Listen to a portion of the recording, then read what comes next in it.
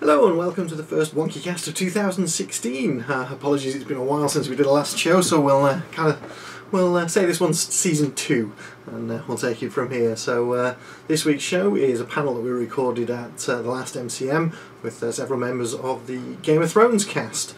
So hope you enjoy that. Keep an eye out on the website. We've got all sorts of new casts and video interviews and all sorts going out, and as well as some Let's Plays that I've been recording for The Walking Dead. So check those out on the website and the YouTube channel. Also check out the events section of the website. We've put in all the dates of the conventions and events that we're likely to be attending this year, so if you want to catch up with any of us from the WonkyCast or Nerd vs World, then give us a shout and come and see us at one of the events. Until then, enjoy!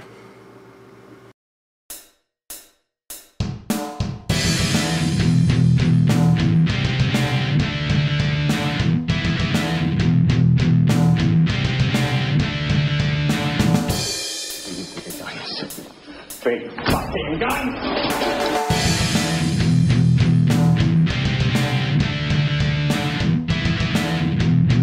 Right.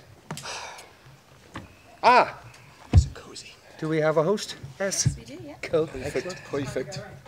Right. I am Martin from Bad Wolf. I just want to know how you're enjoying the con so far today. I had an absolute ball. Every time I go to one of these events, you get a chance to meet the fans, you get a chance to talk to the show, talk about the show with the fans. It's just fantastic. I mean, I'm a fan of the show myself, but to meet such a passionate, wonderful, interested and interesting group, it's a real pleasure for me. I think sometimes, you know, when you're kind of doing what you do and you think, oh, is that okay? And then you come here and you get feedback from people who absolutely live, breathe and eat Westeros, and you think, yeah, did okay. I just love these events, and today has been an absolute ball. Can't really add into that. I think Beattie here is, sorry, I call him Beattie because we're both Ian and it gets confusing otherwise.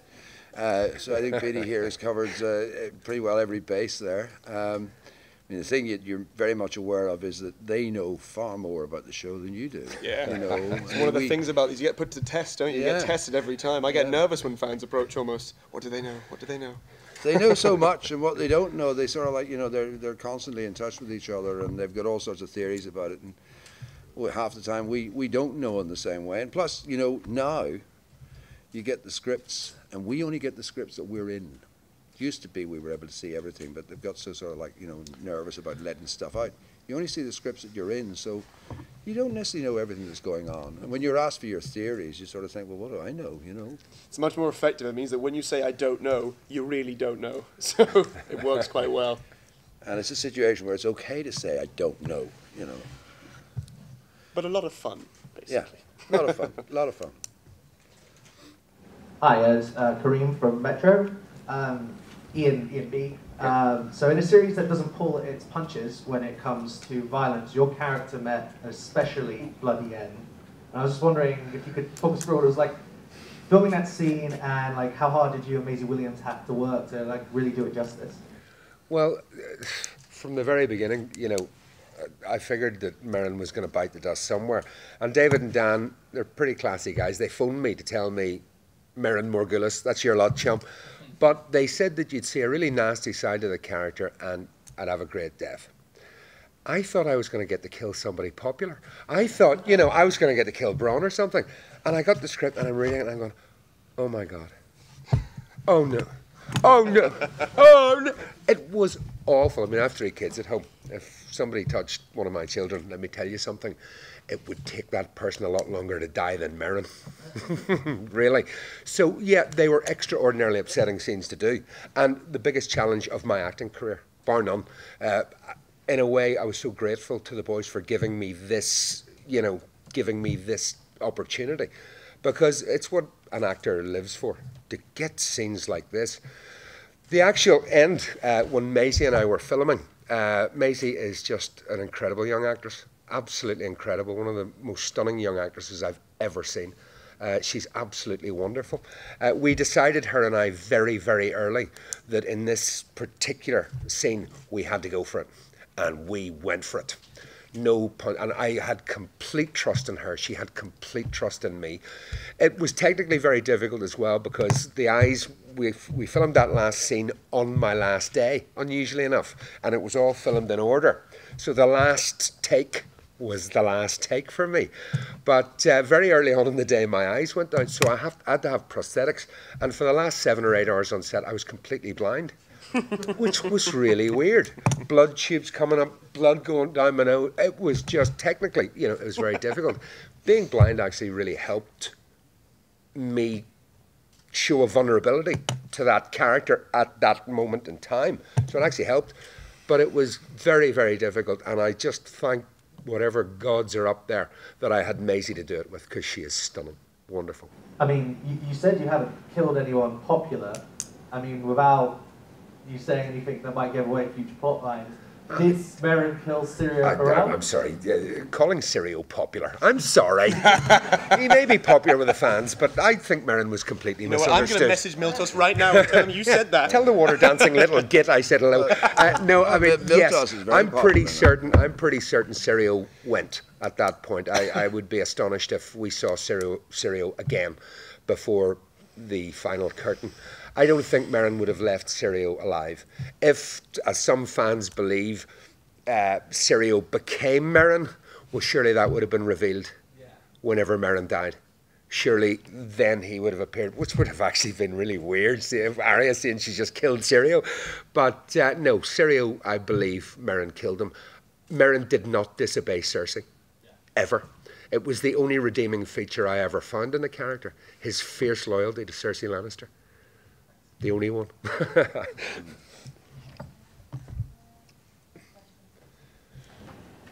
Neela from the Express Online. For all of you, what was the most... 1 second, just so we can recap the recording. Neela from the Express Online. What was the most challenging scene for all of you to film in season 5? Well, in my own case, in season 5, I guess, it has to be the fight. Boys, adrenaline, you kind of just love it, really, you know what I mean? You just get off on it. So although it was challenging, it was actually kind of exciting, But that scene was not that difficult in that all of the harpies, every single one of them, were stuntmen. So they all know what they're supposed to be doing. And I work through it, first of all, with the stunt coordinator, and then I work with the guys. So, I mean, I know that everybody around me is there to kind of like, do what we're meant to do. And with a bit of luck, if I know my routines and I follow their lead, I should be safe, and they should be safe, which is probably more to the point. I thought you did very well for a man your age. You were dashing, man. The moment you stepped into that room, the sword came out with such grace. Well, I do have to say, I was chuffed with the fact that I did the whole thing myself, because sometimes people ask you, did you have a stuntman stand in? And I didn't, and I wouldn't have wanted it, and nor would they have wanted it if it's all possible, But, I mean, one of the big issues, obviously, with fights, especially with actors, is because your adrenaline does get going, is that you lose the plot. And before you know it, you've hit somebody, and you've hit them harder than you meant to, and it's like, oh, geez, but, fortunately, nobody died, so we were fine. I mean, I would say that for me, that the real scene that gave me a lot to really think about, both before and after, was actually the first scene of my character's return in season 5. When Lancel came back, it was a really weird season in a lot of ways for my character. It was a really sort of an extraordinary experience and sort of story to tell, because I think when he returned, this figure that stands before Cersei is so kind of so clearly unlike anything we've ever seen. But what was amazing for me about the character to read was that the rate at which Lancel Lannister appears in the first episode and goes from being someone who you could easily confuse with being a kind of namaste shanty sort of member of a really fairly pacifistic sort of monastery, to really actually being someone in the second scene, becoming someone who is incredibly militant and is actually hiding underneath this, as was in the first scene, this kind of lucid, totally disconnected, sort of almost come out of like a real trauma, lip quivering from the fact that he's actually really trying at the start to almost convince himself that he's under control, and he is not under control. He's trying desperately to remain under control. And then the way that he finds that control is through violence and through this faith and through commitment. And I don't want to be too intense about it, but given current affairs, the fact that we were filming this series whilst current foreign affairs are going on was even more harrowing, because it was I couldn't start going, gosh, it feels as though the timing of this is so terrifyingly inappropriate and appropriate. So the first scene for me was a big deal, I felt, because I got there that day, did my best to kind of bring that across, and for the rest of the season I had to move very quickly and in some ways non-sequentially to go from disconnected to actually really quite violent to really damaged and broken and horrible. And I know exactly what Ian means about when it comes to the adrenaline rush of getting in a fight, because when I had to arrest the High Septon in my second scene, bursting into that brothel with Paul Bentley. I had my nails were about as long as this microphone because I'd been growing them for the show because he's so feral. I went and I picked him up, and I didn't realise, because I was in the zone, that I had Wolverined his ribs as I was reaching underneath him, and he didn't even notice either. And suddenly we just went, "What is that, Paul? What is that on your rib?" And I cut him up basically by accident. So yes, I did make the mistake of going a bit too accidentally too far with that. But he was naked. He was naked as the day he was born, and I felt very, very, very apologetic for that. So, Can't wait to work for you again. No, I know, right? Yeah, exactly. Really looking forward to our next scene. Put me in an action film, see what happens.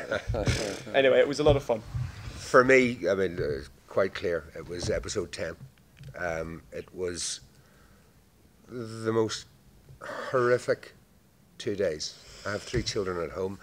The fact that the casting in Game of Thrones is so perfect, they couldn't have found 3 more beautiful angels to beat than the 3 they found. And the young actresses that were involved, Hattie, Isabel and Bella, were absolutely fantastic. Instinctively, they were wonderful young actresses. They made that scene, because if they hadn't reacted the way they did, it wouldn't have worked. They were fantastic. What made it worse was that, you know, you can't stay in character. So as soon as he yelled cut, I had to come out and be Ian again. I couldn't stay in character. But it was the most upset I think I've ever been, ever, in front of a camera, because there were times when I just said, look, I'm just going to the bathroom. I'll go to the bathroom, and I would burst into tears. Now, I will promise you when I say that stick did not touch those children once, and I will promise you when I say those kids had a great day, their parents were there. The Game of Thrones set is a very protected and very protective set. You know, everybody is really carefully looked after. But it was horrible to act the role of a man who took pleasure in doing that. It was the most upsetting scene I've ever done. And honestly, I'm really genuinely very proud of everybody involved in that scene that we pulled it off. Everybody who was in that scene, we pulled it off, and I was really pleased about that. We don't do short questions. Ask an actor to talk about himself? Yeah. Oh my God. Well. A question to Ian N. I mean, Sir Barristan is still alive in the next book. Now, when you saw the script for season 5, how did you feel when you saw that, you met that end? Truthfully, miffed. In fact, I knew before I even saw the script, because I got the schedule. And I, in a way, unfortunately, I'd read the books. So I had expectations for season 5, and as soon as I got the schedule, I thought, well, there's something up here, because I thought I'd be doing more weeks, and in fact, I was doing less than normal. So immediately, I mean, I thought, well, they must be writing me out. And I asked the line producer for confirmation, and he said, basically, above my pay grade, you know. So I then said, well, get the boys to give me a ring. Well, I got the script first, and then it was evidenced in the script, and then eventually the boys gave me a ring. If I'm honest, I was a bit dischuffed by that, because I felt that I should have known. It wouldn't have made any difference, but I felt as a matter of just courtesy, I should have known beforehand, you know. And I was disappointed, because I was enjoying playing the part. I was looking forward to actually getting more meat in the part. And I had dared to presume that I'd at least go into season 6 and who knows further. But, you know... See, there was your big mistake right there. Never presume in Game of Thrones. Yes, Ever. I obviously shouldn't have dared to presume, and as my colleague here on the right will no doubt, has already agreed, you know. But, you know, so be it. The deed is done, and I'm on to other things, and that's that. But I do miss it. I would happily have stayed on, you know. You might come back as a White Walker, which is more than I can do because I've no eyes left. Don't know I'm a White Walker. No, if I came back as a White Walker, my character probably have more soul if he did. No, I think that's it. Yes, one for Eugene. As your character was kind of fairly responsible for the downfall of Cersei in the last season, are you expecting some harsh retribution for your character next season when she comes back? Again, as Ian Beattie, I think his name is, has said, I have no particular expectations. I think it's very important not to have expectations. I do feel instinctively that the faith militant still definitely has a bone to pick. By its very nature, it wants to kind of purge what is basically unpurgeable.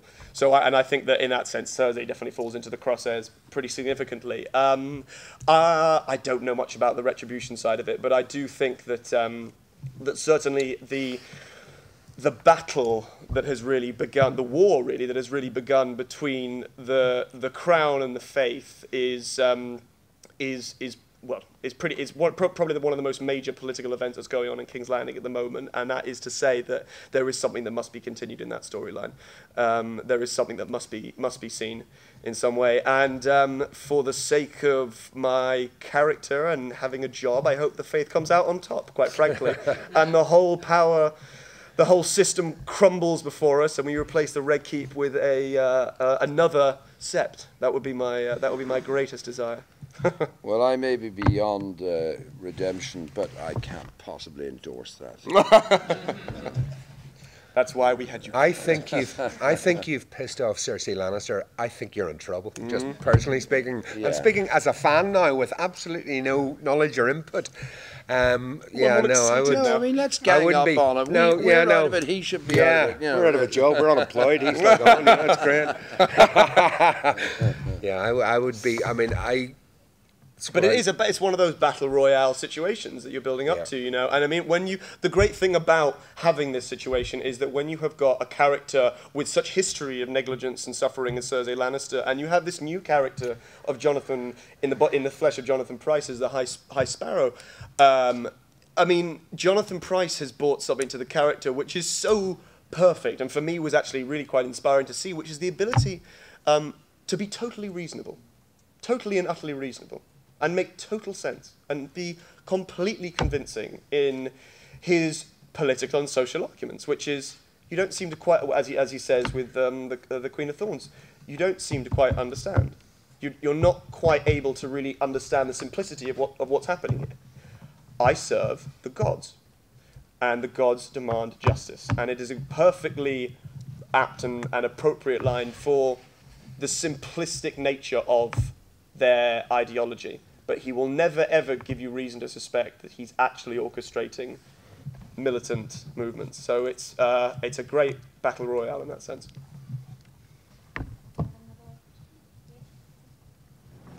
Hi, Ben Shires from Audible. Game of Thrones has never been afraid to kill off, well, pretty much anyone. Main characters, lesser characters, whoever. I mean, the fact that 2 of the 3 panel members are now dead, I think, speaks volumes. When it comes to the new series and beyond, we kind of caught up with the books, so no one can really second guess where their characters are going to be. Does that mean that everyone's walking around on eggshells now, sucking up to producers, making extra cups of tea for people, that kind of thing? What will the atmosphere be like? I don't know because I'm not there. You don't know because you're not there. But I would suspect that most actors will be just kind of like putting a brave front on it and doing what they do, and nobody be sucking up for fear that it looks like that. Yeah, absolutely. I think they'll just be getting on with their thing, and suddenly, sorry, you're gone. I do believe that, you know, George, the genius, Mr. Martin, who created this incredible world, I do believe him and David and Dan would speak on a regular basis. I'm certain of that. They couldn't not. I mean, for example, I get the feeling that when book 6 comes out, and this is what for me is so exciting, this is the first season, season 6, the one they're making at the moment. This is the first season where there is no guide whatsoever. Even when season 5 came out, A Dance with Dragons was out, and storylines were known. This is the first season where everybody is completely in the dark. As I say, I'm sure David and Dan and George know that perfectly well.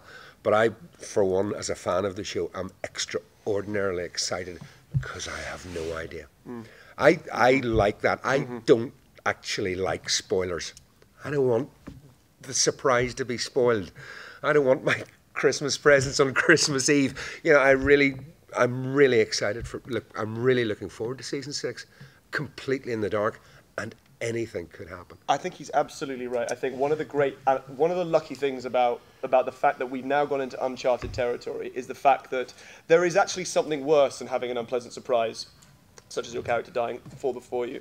And that surprise is believing very firmly, based on the books, that you were good for the next season, and then actually finding out that they changed the storyline and that you're done.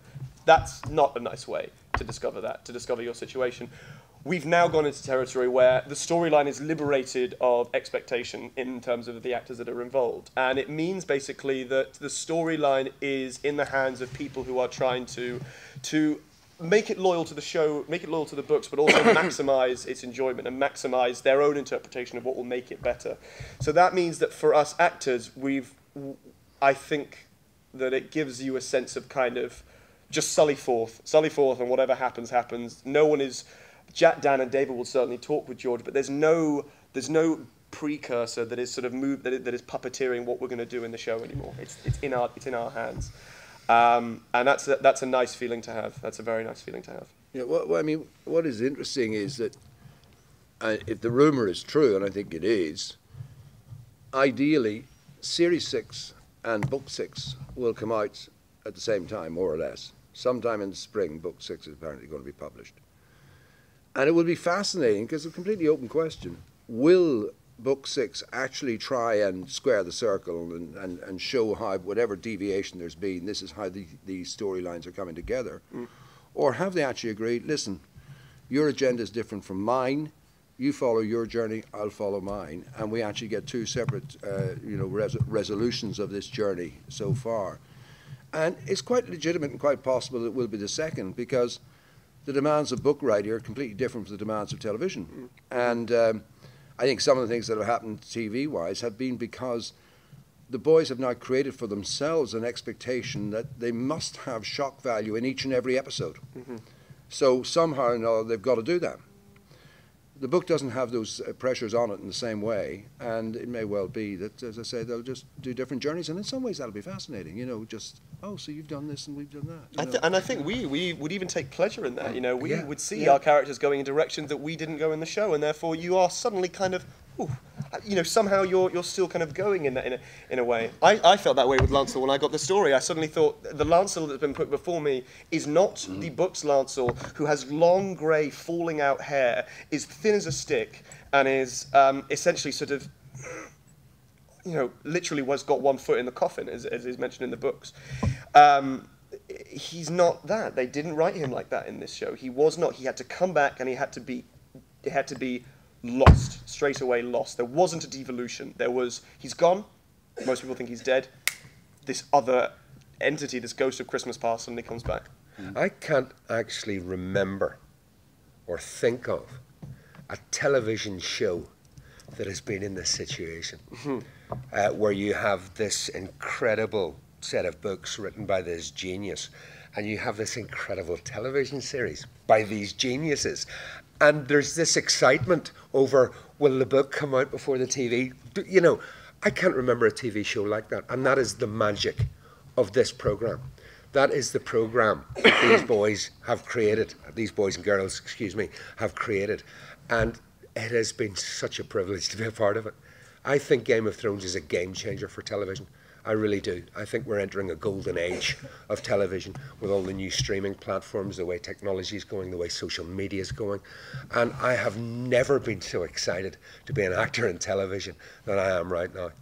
I think we're entering a golden age, and I think Game of Thrones has set a seriously high benchmark. Sorry, Kareem again from the Metro. If you guys could have played any other character in the show, who would have it been and why? You've answered this question before very well. You go first. Well, I mean, all I was going to say, if I were other than who I am, are you? I think that's such a good answer. It just opens all doors. Because a dragon. I'd play the dragon. I mean, both from the books and from the series, you know, it's a great character, and I've just always been intrigued by that character and sort of like followed it, you know. But you know, being who I am, I did actually read for Tywin, but I wouldn't want to compete against Charles. And I did read for Mormont, funnily enough. But I was very happy being Barristan. I don't know who else I might like to be. That's enough to be getting on with. You know. I would have, it was the same for me. The audition process for season 1, you know, you get seen for maybe 1, maybe 2, maybe 3 roles in the initial castings. I read for Jory Cassell, Ned Stark's right-hand man, who Nikolai very kindly finished off very quickly, and I got Meryn. So I wasn't in it for half of 1 season, I was in it for 5 seasons. Jamie Sieves, who played Jory Cassell, was perfect as Jory Cassell. He was absolutely perfect, he nailed it, and he did a much better job than I would have done if I'd been casting it. The casting, in my opinion, just speaking as a fan of the show, is so good that when you see somebody in a role, you couldn't think of anybody else doing it. You couldn't think of anybody else playing that role. So I was very happy with Sir Meryn, and I wouldn't have wanted to be anybody else because they would have done it better. I auditioned for Joffrey. I wouldn't want to play him. I was so happy. No, not because of his, the nature of his character. It would have been fun to do, but I would not be as satisfied as I am had I not played Lancel, because it was a very important story for me to be able to go from a young and rather innocent and, you know, in some ways fairly shortly exposed Lannister to a member of the faith militant, and that maturity, let's not forget, is also really part of why the character Lancel is who he is. It's not just religion and fanaticism. He's older. He's literally older. It's small things. I weighed about 40 pounds more than I did playing Lancel the Sparrow than I did playing Lancel the Squire or Lancel the Knight. He's bigger and he's taller. He's older. It's why most of the people who were downstairs when they saw photos of me as Lancel in season 2 with gold locks and Lancel in season 5, they go, was it the same person? They actually thought you were recast. Some people thought you were recast. Most people thought I was recast. And I mean, it's so in that. I mean, by the way, I took great pleasure in that. I was like, ugh, because I was able to. I was allowed to tweet and put out on social media the fact that Lancel is coming back. I was allowed to, but I didn't until, well, basically I was at the premiere and it was common knowledge, because I did not want to. I wanted the walk up to Cersei to be as confusing and revelatory as it was. So yeah, I definitely would have wanted to play Lancel the whole time. I'm very lucky in that sense. That's end of our conference. No, I was enjoying that. Guys. Thank you very much indeed. Thank you. Thank you, guys. It's a terrific suit, by the way. This is a terrific get-up.